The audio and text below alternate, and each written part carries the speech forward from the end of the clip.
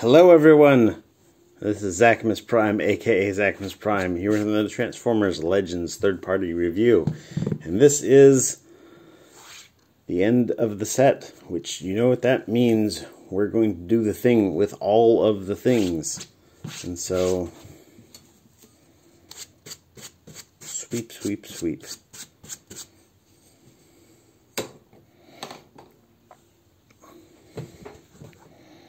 Yeah, let's just get into it.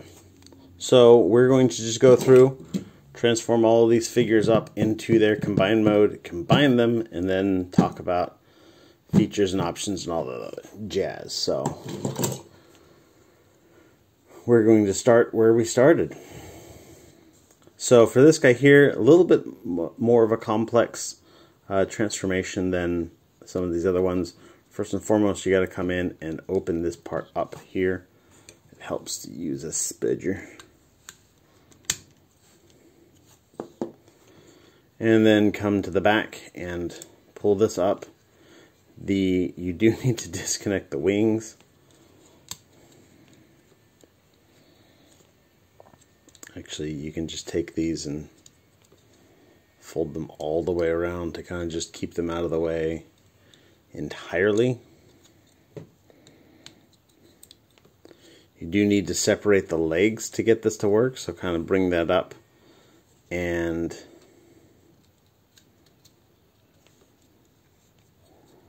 unpeg these gray panels here.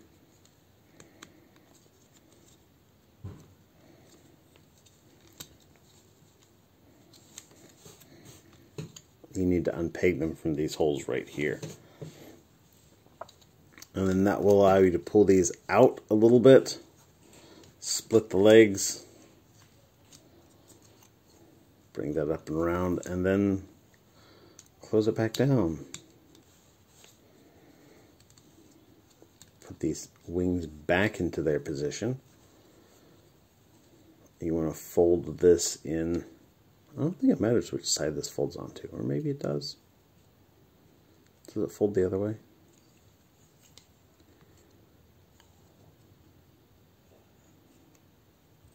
It appears to, but doesn't want to. Oh, yeah.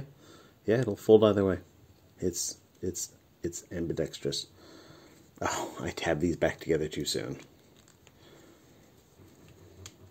Because of course, when you're folding this, when you're putting this together for the robot mode, this all comes up and sits up here.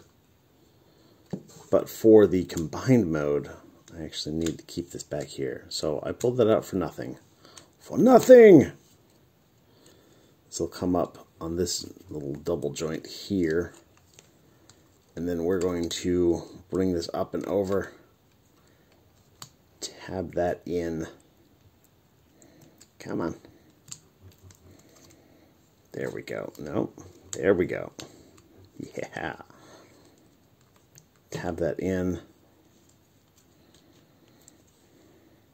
Fold up these little fins and open this up in preparation for his next trick. And then we're going to set this off to the side. Next, we're going to bring in our next guy. And it's going to be largely the same. Disconnect this. Disconnect this. Open up this panel right here. Bring this in and down.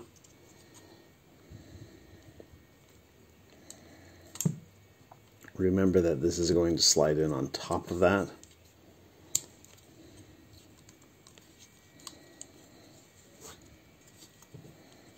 There's a joint down here that would probably be beneficial to bend that so that this all kind of sits relatively flush. And then you're going to take these wings, fold them up. You need to unclamp them. Really what you need to do is fold this part down.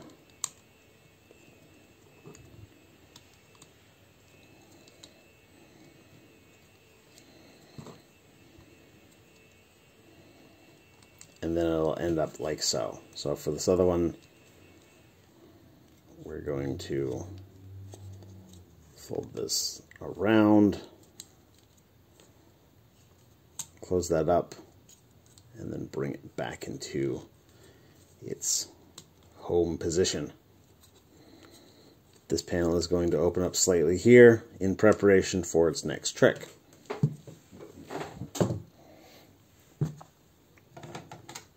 For these dudes, what we're going to do is we're going to bring up the front and the back nose parts. This will eventually, not yet, but it will form the regular little mini airplane look. We want to take these, and really what you want to do, I found the best way to do this. So, of course, it extends out on this knee joint here, but then it also extends this little part here. You want to extend that part without extending the rest of it. I found that that's what works best. Maybe that's precisely what it says in the instructions, but I haven't read the instructions.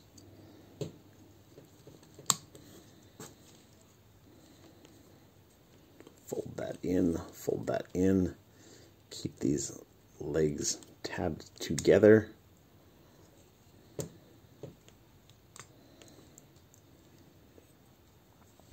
We want to open up this panel here, bring out this joint. You'll notice that it's got a tab here and a tab here.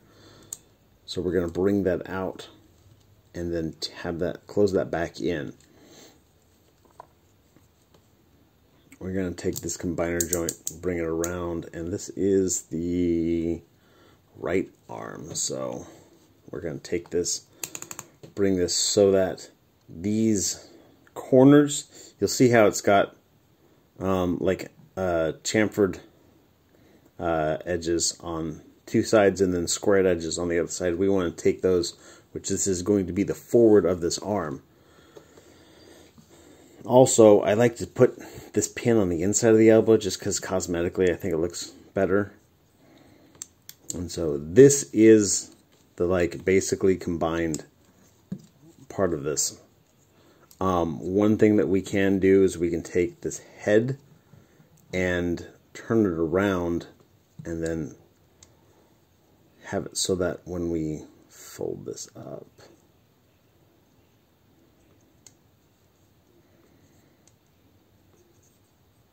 how does this like to go? I know it likes to go somehow.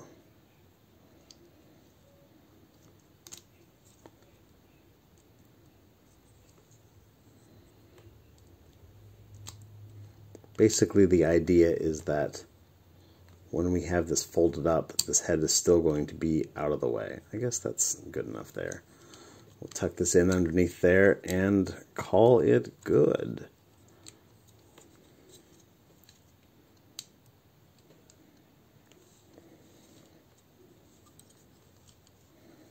And I will bend that joint ever so slightly so I don't forget which side is which. Next, we're going to do basically the same process with this one. Now, for this tail fin here, because it's all kind of, this one tabs together tighter.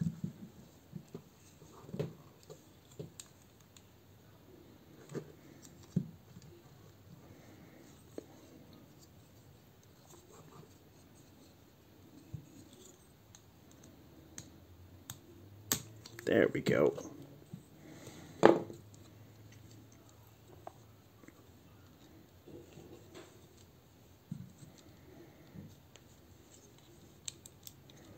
We're going to disconnect these wings, and then we want to slide just this part back, and just this part back. There we go, till those click into place. Open up this panel here, bring out the elbow joint, tab that back in, rotate this. I am going to take these and fold them around on the outside to try and help forestall this guy from being a complete pain in the ass. We're going to bring out this combiner peg, rotate this so that the corners are facing this way, and then do exactly what we did before and just kind of plug everything into place.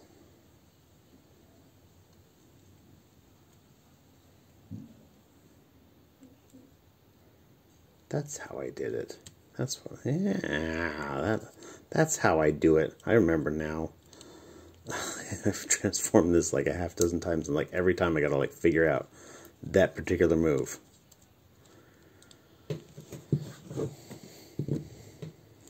Yeah, if I do that same move on this one here,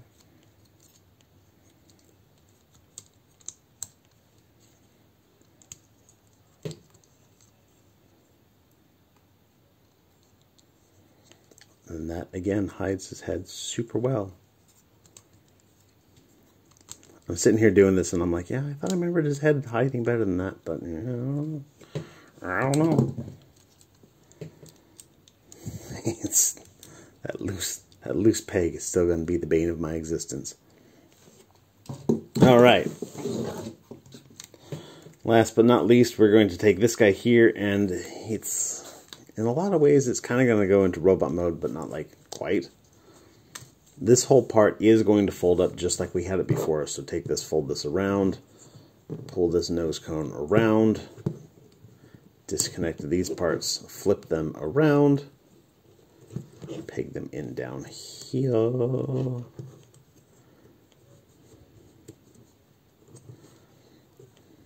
We're going to take this, fold this around, and then tab that in. Fold it around, slide this up, tab all that in.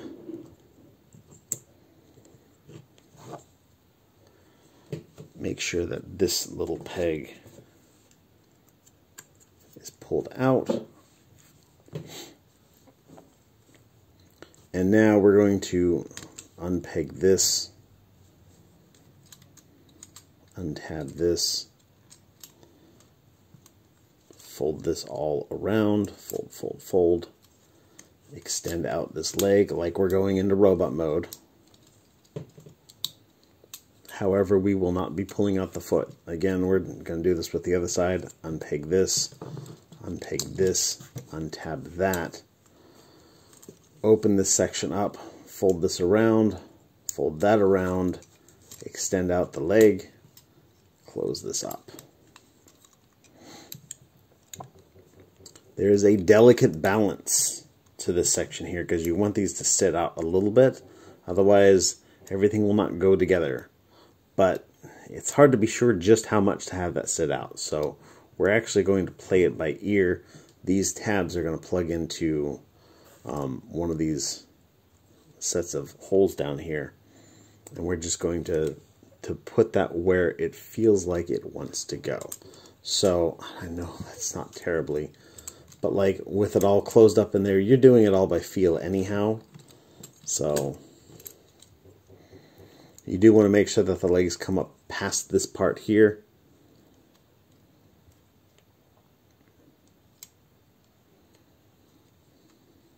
And before we tab these together, you've got these little divots on the inside of the legs there. So we're going to line this up, line those up, plug it into those divots. Ta-da! And then we're going to basically maneuver this so that these tabs here fit into those slots there, and then these holes here are going to fit in these, these pegs are going to fit into those holes. So what that is going to end up doing is pulling out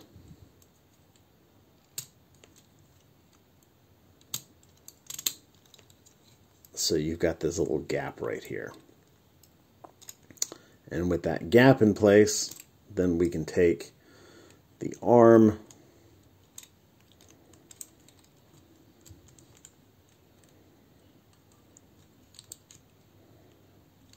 rotate it around like so.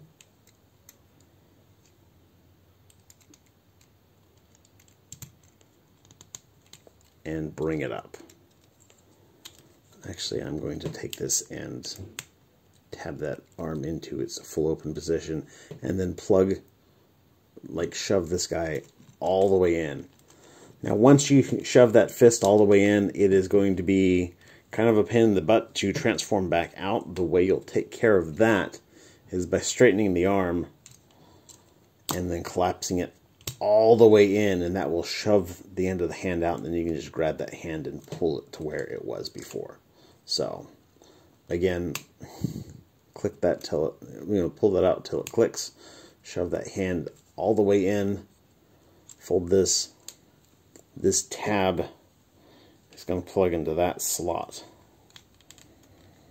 like so, and we'll do the same for the other side.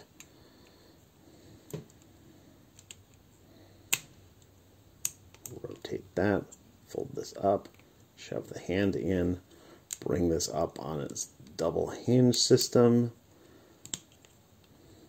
tap that into place,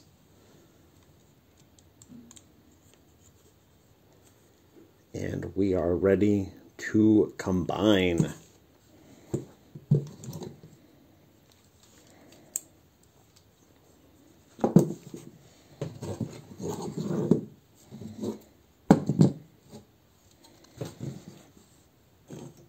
All right, first and foremost, we're going to take this guy here. These tabs here are going to slide into these grooves here. It's going to slide all the way in. And then this is going to come up, and there is this little, basically this little block here that this part is going to tab around. So bring that up, fold that up, and now that's locked into place. Do the same with the other side. Maybe a little bit better to see since all this is white. Slide that into the grooves. Plug that into place. And there you have that. We're going to take our combiner torso, open this up. This little T peg is going to fit into a T slot here. And then these are going to tab into the outside of the arms. The shoulders is where that is. This is all going to squeeze together, and there's a foot. Connect up this other one just the same way.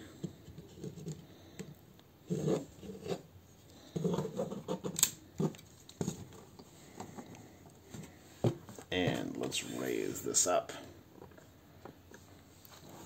Flip this around. You do need to make sure that the head is tilted forward on this little tab here. There are two tabs here. Those are going to slide right into these. Bring this forward. These two tabs are going to slide right into these gaps here. That's why you need the gaps. You'll know that you're properly homed in when basically these things are going to come all the way up to the front of that gap. There are little pegs here that will plug into these little holes here, but I mean that's not the part that's securing everything all together, really. Oops. Once that's in, you're just going to close up this panel here and drop his head, because why not?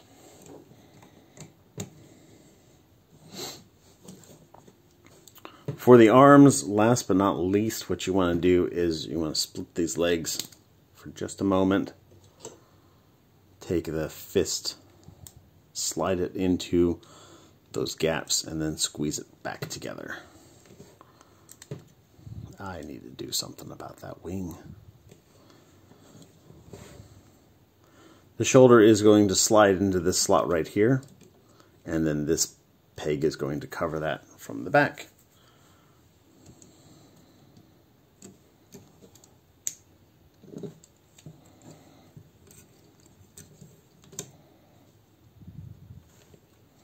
Do they sit higher up? I kind of feel like they should sit higher up. No, they would sit lower.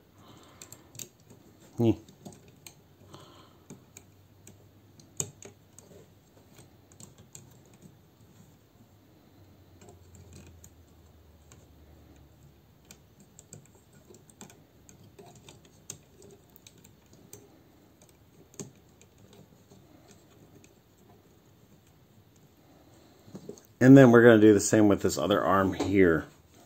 So slide this open, plug in the hand,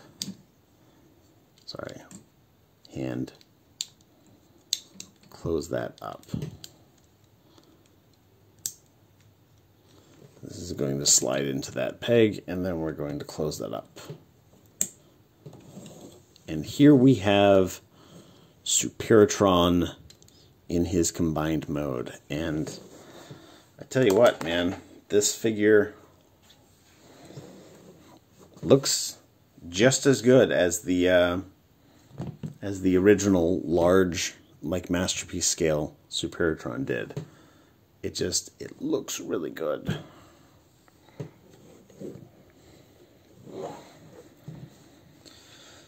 I have it in its toy configuration. Oh, for his gun, we can take this gun here, pull out that peg, open this one here.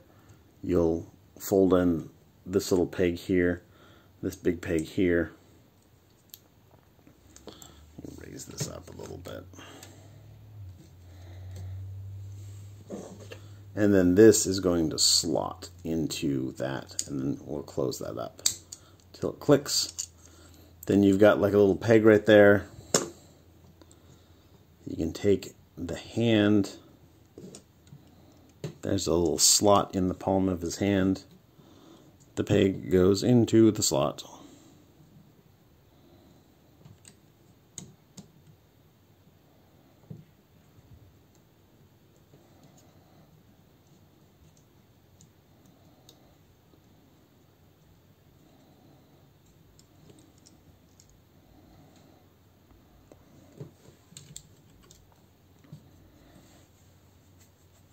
And there you've got his gun.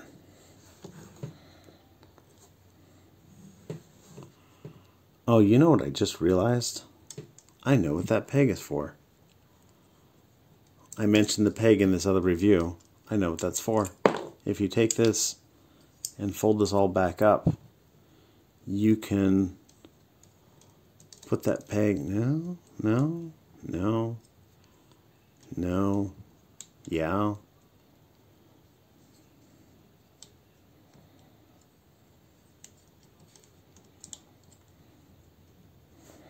Have the G1 cartoon style gun that's just attached onto his arm. You can do that. So super dope for, you know, those of you who like that sort of thing.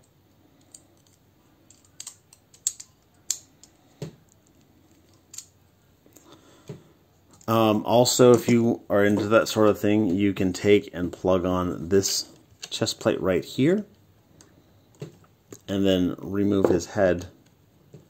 I don't really like the fit of that.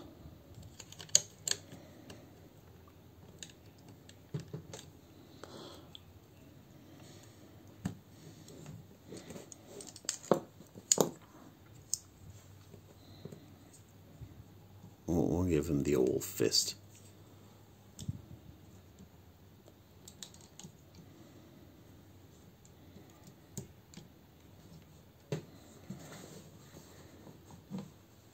So there you have him in this full, like, G1 looking mode.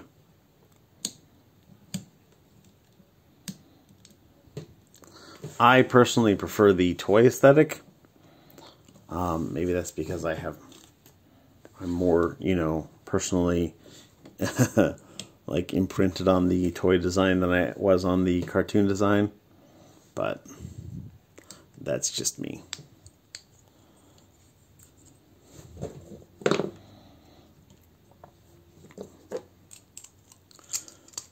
That's pretty much it.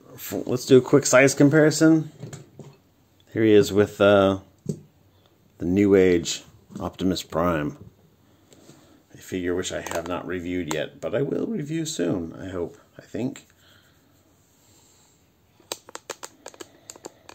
Good combiner scale, I think. In terms of articulation, his head is on a ball joint. It will look up and down, a little bit side to side, rotates just fine. His shoulder will go all the way around. Come out on the full tree pose. On the ratchet here, there's ratchets around this side too. This little panel here will probably come untabbed, so you'll need to be wary of that. He does have rotation above the elbow for like a bicep joint. He also has rotation below the elbow, plus rotation at the elbow. The elbow actually rotates both ways, but we're only going to bend it one way. About 90 degrees of bend. The wrist is basically on a ball joint. It'll go back and forward, rotate freely. You've got a ball joint at the base of the thumb, a hinge right above that, and a hinge mid-thumb. And then for the other four fingers, you've got a ball joint at the base of the finger, and then a hinge mid-finger. So, full posability, basically. The waist goes back and forth on this hinge. Put it back to its proper look. Without that chest plate in the way, it's actually less hindered at all. Plus, it's got an ab crunch. He's got skirt armors on the front, side, and rear, allowing his leg to kick forward that much, kick backwards that much, go out for the full Thor pose, freely rotates on this thigh swivel. You do have slightly more than 90 degrees bend on that knee. It is double jointed. If you bend this upper joint first, you can get a little bit of extra bend out of it. You can also slide this whole thing forward to give you just a little bit of extra kick forward. So there it is. Actually, it's not giving me any extra kick forward, is it?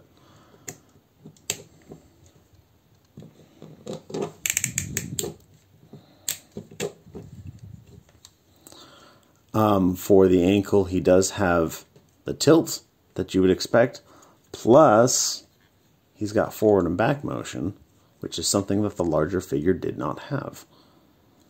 Because this is a smaller figure, it's less heavy, less of a weight, and stability is much, much, much easier to manage on a smaller, lighter figure. And so you can put ankle tilts on the figure. If you tried to put ankle tilts on a large figure, it would probably tip over like so, or tip backwards. Either way, it would tip, and then you would cry because your expensive combiner broke.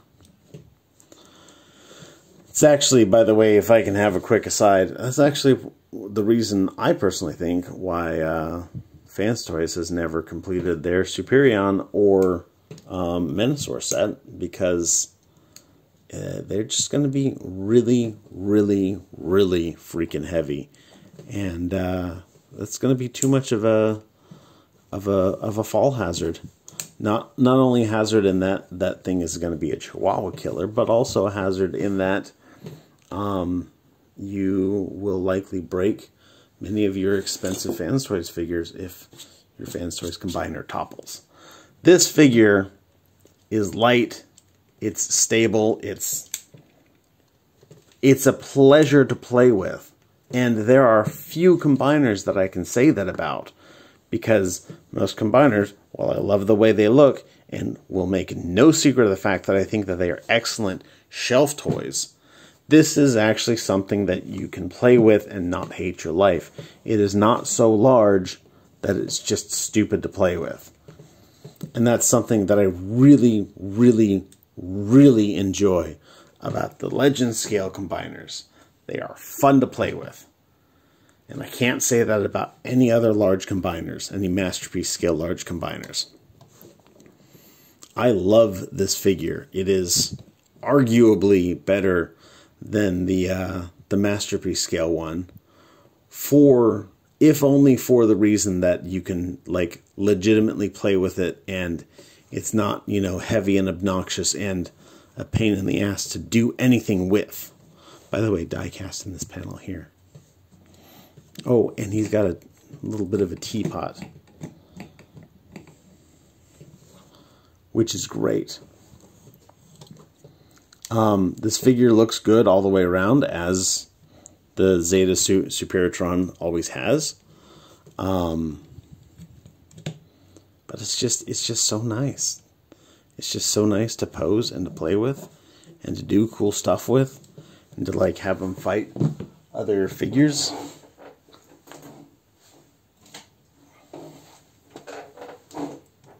There it is with the New Age Devastator.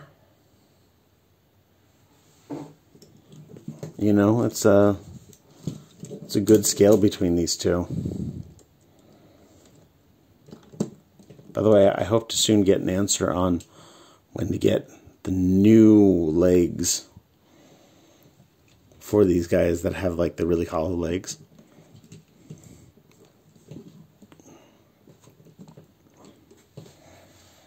Yeah, I don't know what else I can say. It's just this Zeta Toys combiner is just really good all around. Also, I figured out what that little rubber strip is. You cut it in half and stick it on these little gaps here for some extra friction. Though, I mean, the hips are tight enough that it'll stay however you need it placed. Like the friction on the feet isn't going to decide whether or not it's going to topple. Whereas I have had figures that I have had and messed with and reviewed combiners that you really do need good friction on the feet. Otherwise they will just do the splits and fall over. And in many ways I feel that my last big combiner, which was the Radiotron, was one like that. Because that was a heavier than average Zeta Toys figure. But anyhow, thanks everybody for tuning in. You guys are fantastic. Everybody stay awesome and be good to each other. See ya. Bye.